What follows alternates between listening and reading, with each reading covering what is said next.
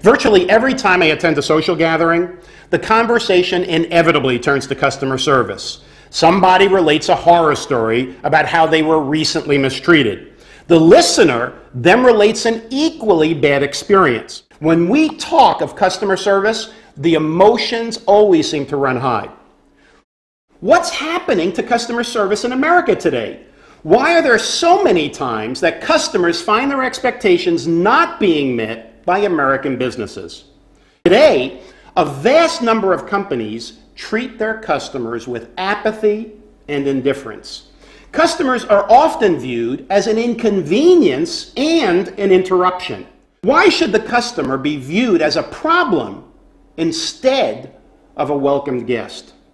Employees often don't realize that the customer pays for salaries, overhead, and profits, and enables the company that they work for to provide their job. Which reminds me of a story. One of my friends goes into a restaurant and is getting horrendous customer service. So he says to the waiter, "Would you please call over the manager?" The manager comes over, he looks right at the manager and says, "Would you tell your server that he is the overhead and I'm the profit?" I mean, that really summarizes the whole thing. It's impossible to achieve profitability without customers. Those companies who take the approach that the customer is first in every transaction will flourish in good economic times and bad.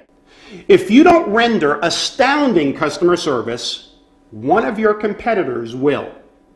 Exceptional customer service ensures loyal customers that will spend their hard-earned dollars with your company.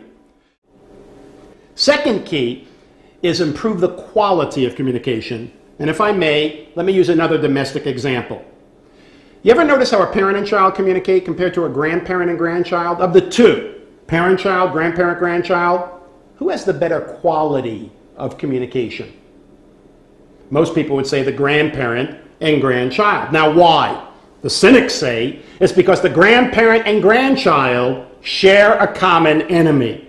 And I realize there's a lot of truth to that. But if you look close, what you'll see is typically the parent is bringing the child up to the parent's level, whereas the grandparent does what? The grandparent goes down to the child's level, physically, emotionally, psychologically. I call that adaptability. Adaptability is your ability to change your approach, to change your strategy depending on the situation of the person you're dealing with. That improves the quality of communication. Think about when you call businesses as a customer yourself. What do you normally hear when they answer? Most companies rapidly answer. ABC company. If you answer your phone that way, it does nothing to help your company. Seems like in America, there's a race to see what company can be the most mediocre. However, when your phone rings, you have an opportunity to create a moment of magic or a moment of misery. It's totally within your power to create one or the other.